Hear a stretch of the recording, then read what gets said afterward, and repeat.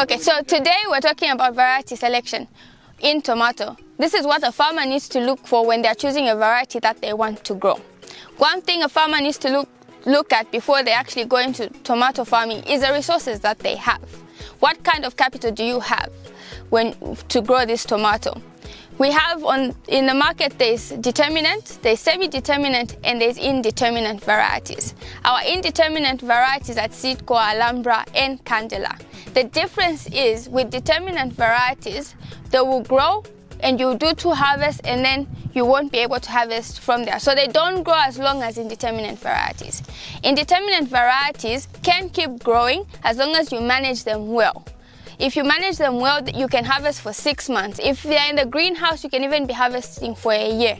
As long as they are healthy and they are growing well, disease-free. Another thing to look at when you're considering what tomato you want to plant is the market. What market are you targeting?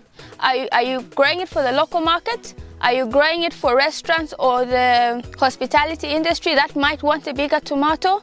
Are you growing it for processing? Because the processing tomato is different. It's more fleshy and it's smaller, so it's different. So you need to consider all those things when you're choosing what tomato you want to actually plant. Another point is the location to the market. If your market is further away or is quite a distance, you need to choose a variety that has got a longer shelf life, so that it doesn't go off or soft or rot while it's being transported to the intended market where it's going. So now we're going to management of the tomato crop. For you to have a nice harvest, you need to manage your tomato properly. You need to follow certain things for you to have that nice bumper harvest at the end of the day and make good money from it. So firstly, it all starts with the seedling that you're going to plant. You need a healthy seedling. You need a healthy, disease-free and vigorous seedling. When you start with a seedling that's healthy and disease-free, you are sure that the beginning of that crop is already good, it's already strong. If you've got a diseased seedling that you're starting with, already it's been put back. It's stunted a bit because all that energy that's meant to growing is now going to fighting that disease that the seedling has. The next thing we're going to look at is your spacing. What spacing are you looking at when you're growing these tomatoes? With our varieties, which are the indeterminate varieties, we look at about 18,000 to 22,000 plants per hectare.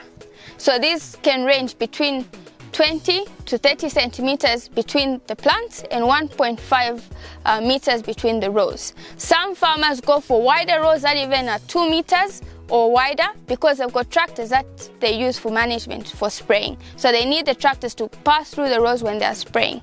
So all that determines what kind of spacing that you are going to use. We'll look at the trellising.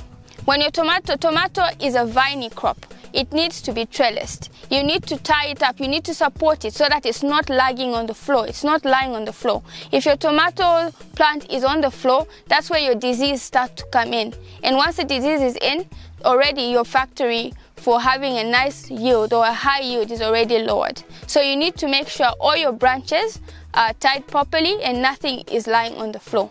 Pruning is another thing. You need to remove all suckers that are unproductive because they're just eating your fertilizer, so that all that fertilizer that you're putting is going to the productive branches and not to any branches that are not being used. Make sure your tomato canopy at the bottom is clear. There's airflow that's going in the canopy. This also prevents diseases because there's airflow and it's not creating that environment that is needed for diseases to develop. The next thing is weeds. Weeds also are something that will eat into your fertilizer. So you need to make sure your fields are clean and there are no weeds that are in the field. They can eat through your fertilizer, they can also take up water that is meant for your crop. We also look at irrigation. Irrigation is very key when it comes to tomatoes. Tomatoes is made of water.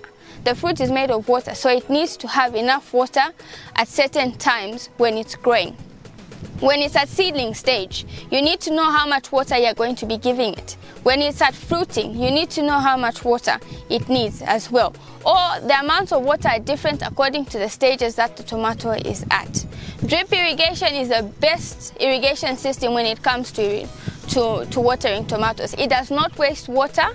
It does not produce splashes from the ground, because splashes from the ground that go onto your leaves can introduce diseases onto your crop. And there you can control your water with drip. You can know that at seedling stage I'm giving it 1 liter of water. When it's starting to flower, I'm giving it 2. When it's fruiting, I'm giving it 3 liters of water per plant. So that's the advantage of using drip irrigation. Fertilization. There's different aspects when it comes to fertilization. At different stages of the tomato crop, you need different types of fertilizer. We know that in a crop you've got a vegetative stage, you've got a flowering stage and a fruiting stage.